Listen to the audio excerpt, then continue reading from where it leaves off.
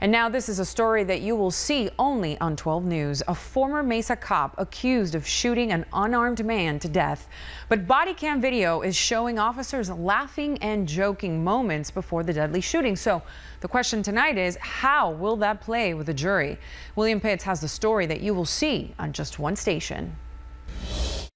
A big part of Phillip Brailsford's defense is that the situation was scary. He said he was terrified.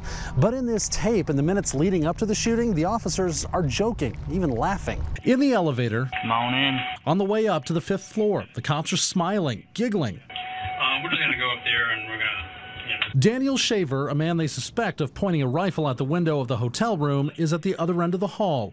They don't know how many people are in the room, how many guns, or what's happening inside. A situation so stressful, Brailsford said he feared for his life when Shaver was on the ground sobbing. But minutes before, jokes. Listen to my voice so I don't have to send in the dog.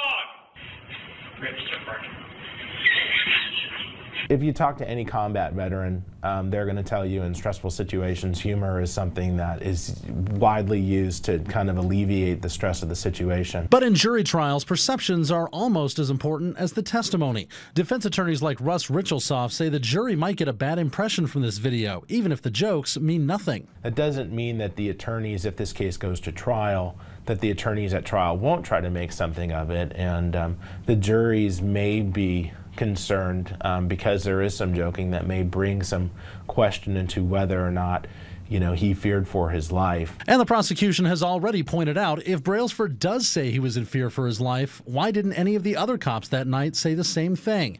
Those are all things that could count when the case is before a jury, all hurdles Brailsford's lawyers have to cross.